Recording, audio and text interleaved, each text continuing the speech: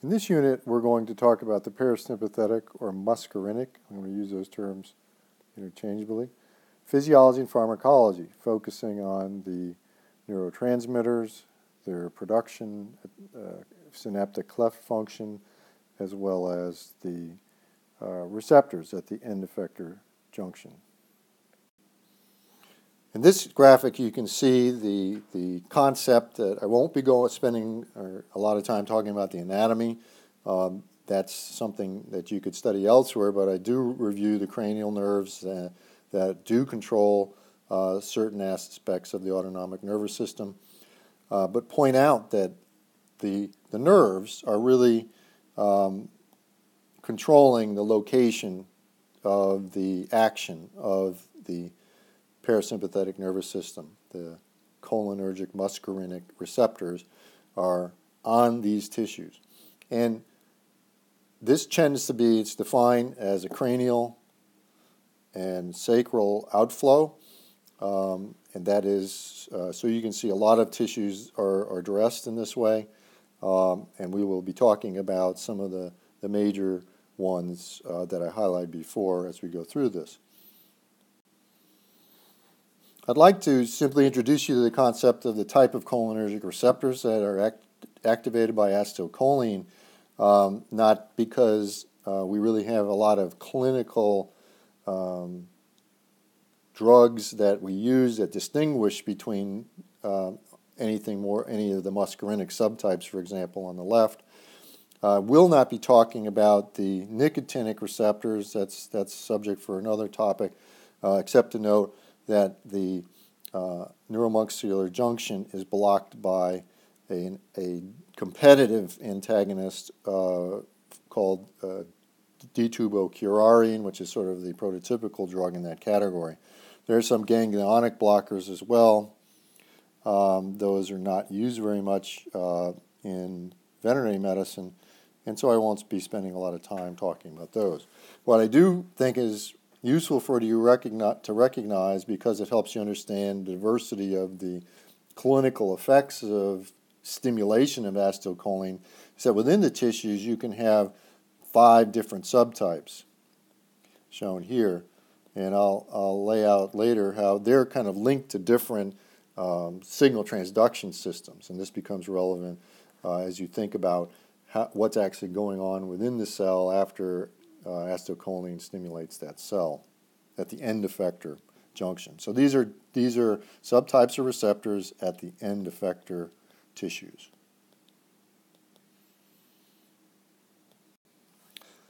It's worth reviewing a little bit about the muscarinic or acetylcholinergic synaptic transmission.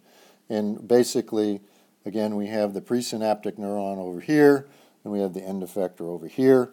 And acetylcholine is being released in vesicles, and it makes its way across the synaptic cleft. This is right here. And it's finding muscarinic receptors, and I've just put an X there to denote it could be 1, 2, 3, 4, or 5. It binds its receptor, and then it has its action. We'll talk about later. But I want to note that very important to recognize that at the same time there's competition for this receptor through an enzyme called acetylcholinesterase that's here.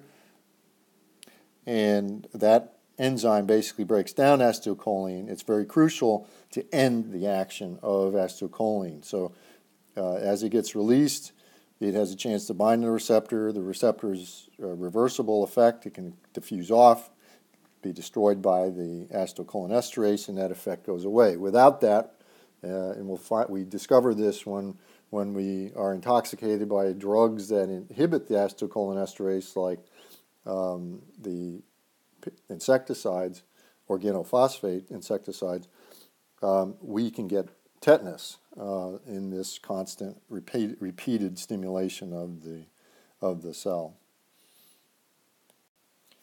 Understanding a bit about the cholinesterase, besides its physiological function, is useful because of the presence of acetylcholinesterase. It makes acetylcholine itself a poor drug because of the fact that there is a parallel enzyme called butyrylcholinesterase or pseudocholinesterase in the plasma.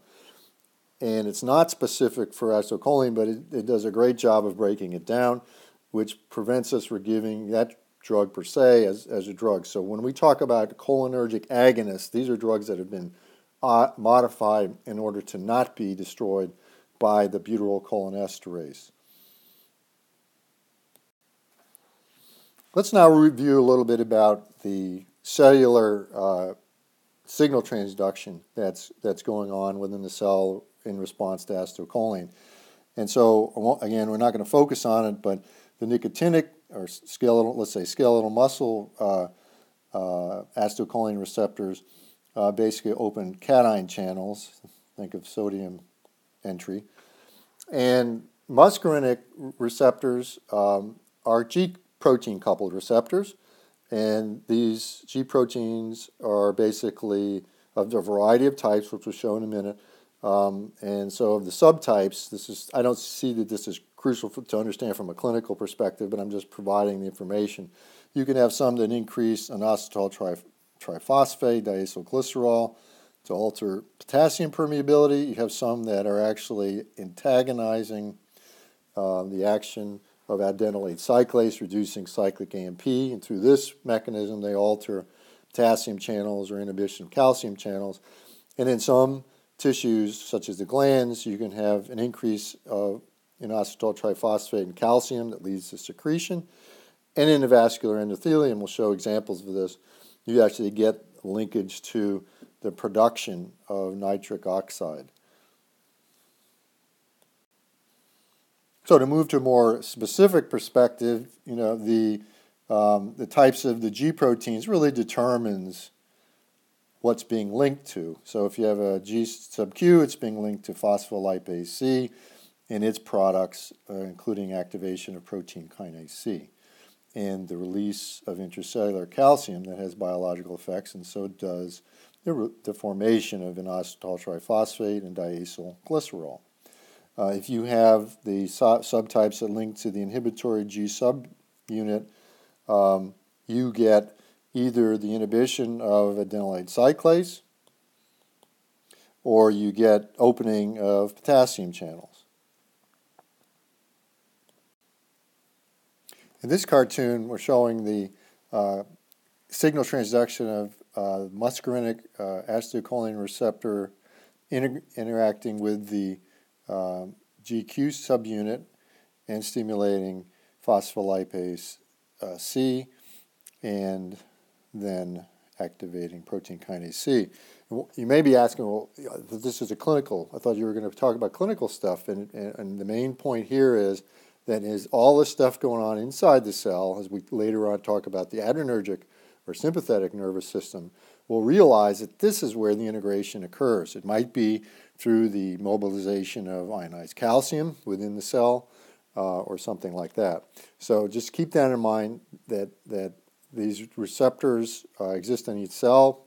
The actual signal transduction is where the integration of the two arms of the autonomic nervous system often occur if, in fact, both are directly innervating that cell. Another common motif of action within the cell that you'll see is the management of the ion channels and management of basically the electrical potential across an excitable tissue. And I use the example here of the muscarinic receptor interacting with the G protein coupled potassium, inward-gated potassium channel, inward rectifying channel. And so this is just one example of many and where you can see that this is sort of helping to control the baseline rate of the heart. And then when we come along with the sympathetic nervous system, there'll be all kinds of other mechanisms that are trying to lead to the polarization, to the alteration of calcium mobilization, etc., in the opposite direction. And finally, a special signal transduction mechanism that I think is well worth mentioning because there are drugs involved in targeting this system, and that is the fact that acetylcholine and the vascular endothelium basically stimulates nitric oxide synthetase and to produce nitric oxide. Nitric oxide diffuses from endothelial cells over to the smooth muscle cell, binds to guanylyl cyclase, that cyclic JMP, can then lead to rapid relaxation of smooth muscle cells. And this is a general motif that you'll find in vascular and even other smooth muscles, such as in the intestinal tract. Okay, I promised you to talk about clinical effects. Let's talk about the main cardiovascular effects of the muscarinic stimulation. At the SA node, we will cause a reduction of heart rate. So we have a muscarinic receptor here, the SA node, and reduction of rate is also called negative chronotropy. You also get a reduction of contractile strength of the atria, a decrease in refractory period, and at the AV node, you get a reduction of conduction velocity that's called negative dromotropy, that's the term, and then a small decrease in contractile strength of the ventricles. So you can see the overall picture is to slow down and reduce strength of contractile the contractile apparatus of the heart. We've already talked about the effects on the blood vessels, most of whom are managed through nitric oxide. That's why you'll see, although I won't talk about it, the actual use of drugs such as nitroglycerin that lead to nitric oxide directly, or other drugs that can also lead to products that stimulate the guanylyl cyclase are used clinically and pharmacologically. What about the bronchial tree? Well, you probably all know the overall effect of having an asthmatic attack. So think about basically that much of the bronchoconstrictive effects are mediated through acetylcholine. And in addition, in a situation where you have an irritation of the bronchioles, the secretions are going to be stimulated. So increased stimulation and increased contraction of the bronchial muscles are basically all mediated through muscarinic receptors in the bronchi and bronchial glands. Turning to the GI tract, there's obviously a really important role of all of acetylcholine in this sort of vegetative function of the parasympathetic nervous system. Remember we said the GI tract has dominant parasympathetic tone. So with muscarinic receptors at all sites, the stomach, intestine, the bile duct, and gallbladder, and the large intestine, those sites would be here, you can generally see an increased motility, in other words, coordinated motility, and an increased relaxation of sphincters that allows propulsive movement down the GI tract, and increase of secretions. All these things are going on without the brain being aware of it. That's what makes it autonomic, in a sense, and vegetative. And when we disrupt these things, as we say, when we give a drug that will block the muscarinic receptors, we have to expect that the GI tract could be it could take a toll on the GI tract. It could lead to what we call ileus, or a condition of lack of contractile activity of the GI tract. Another important tissue with regards to clinical applications of muscarinic agents, and that's why I'm mentioning these, is the urinary bladder. And so the bladder itself is stimulated by muscarinic agonists, and at the same time, and it makes sense that the trigone and the actual sphincter be relaxed. So, and this is actually contracting. So it's like you're contracting against lower resistance, and this is countered. We'll talk about the sympathetic nervous system is countered by the alpha receptors of the sympathetic nervous system having the control to increase sphincter tone. So again, basically an example of opposing effects of the parasympathetic and sympathetic nervous system at the site of the bladder. And finally, when I want to talk about two locations where the muscarinic agonists have clinical effects that we can recognize and actually take advantage of in clinical scenarios. And let's talk about the second one first, the exocrine glands. So virtually every gland is going to be stimulated to increase secretion. And sometimes this is something we try to counter, and we use, as we'll talk about later, muscarinic antagonists to do this, things like atropine, to lead to reduction of secretions, say, in a pre-op setting. So when we do this, we are, it's one of the goals of reducing these natural secretions that are stimulated by, and might be even overstimulated during a surgical scenario. The eye, as we said, is innervated by both the parasympathetic and sympathetic nerves, but to different muscles. And so in the case of the parasympathetic nervous system, this is the sphincter muscle of the iris that leads to pupillary constriction.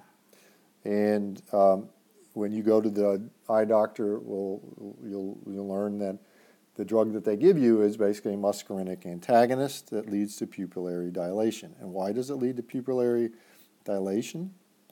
It leads to that because your dominant tone is parasympathetic, as we talked about in the first unit. And then the other thing you'll notice is that they tell you to bring some sunglasses, and they also tell you to make sure that you maybe have somebody help you drive, because you can no longer adjust from near to far vision very well because the lens and it's connected to the ciliary muscle. The lens and its accommodative effect, that is to become thinner or thicker, is regulated by the muscarinic system, and he's blocked it. So in these two systems, we have sort of common direct applications, as we'll talk about later, of clinical therapy.